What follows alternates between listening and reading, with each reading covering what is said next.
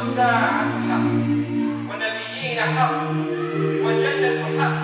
a Muslim is about being positive to the utmost.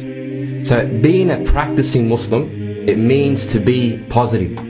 If you were to look at Islam in its different aspects, you find it's all about empowering the individual to give him direction in life and to set him in a direction where he knows that no matter what happens, he's still got hope and that he's got a chance until he has his last breath. Therefore, since our breaths are numbered, we've got to make sure that they are spent in the right way. And every breath is taken in a way that only makes us grow and come closer to our Lord, and to be people who contribute in a society, who spread a message that truly everyone needs to know the reality of it, because truly it comes with solutions in all aspects, and specifically here we're talking about being positive. And one thing that I want to share, and forgive me, I really get passionate about talking about this stuff. Subhanallah, Allah Azza wa Jal, Rasulullah sallallahu alayhi wa sallam, he said, if the hour occurs while there is in the hand of one of you a small plant, let him plant it.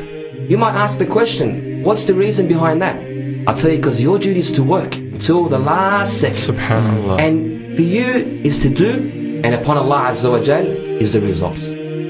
But it's about leading hearts to grow. It's about causing minds to overcome obstacles, to see hope in the midst of darkness, to be that person who's just simply inspired. That is what a leader is. A leader is someone who can give that positive impression and look and be a source for the power for others around him. And I'll tell you one thing, Rasulullah sallallahu alayhi wa sallam was the best of leaders. And I'll say this bluntly and openly, and I don't feel shy about this. And I don't say this with a hype, but I say it with believe in it. Why?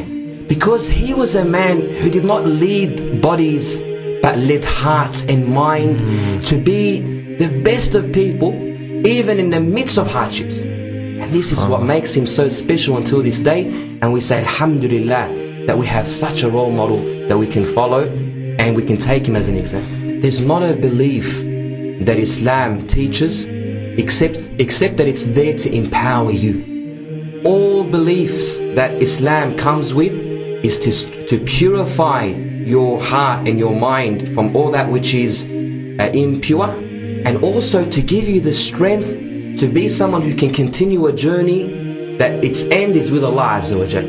I like something that, subhanAllah, I like one of the beautiful examples from the prophets. And I recall this was the Prophet Hud, when he was someone who turned to Allah Azza wa Jal, and he put his trust in Allah Azza wa Jal, and he made his dua. It didn't matter anymore how many enemies he had. It didn't matter anymore where he was. He told his enemies who are in dislike for him and they want to hurt him, he tells them bluntly and straight up, فَكِيدُونِي جَمِيعًا ثُمَّ لَا تُنظِرُونَ. Plot against me, all of you, and don't give me any time.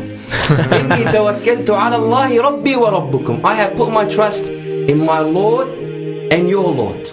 At the end of the day, you cannot hurt me. You cannot do nothing. You cannot even affect me with nothing if it wasn't for my Lord allowing it. And just take into consideration that my Lord will not allow it except to increase me in status. And as one of them said, when you find yourself going down and down because of the pressure that you are faced with, and because of the many who just don't want to bring you up. We have people like that. You always got people who just want to destroy you, and they don't want to see a flourishing nation, you know. They don't like seeing it at times, you know, unfortunately. But I'll tell you one thing, I like what was said. He said, when they push you down, remember the best place to go is all the way down in prostration to Allah Azza wa Jal. Ask him and come back up, because they won't bring you down.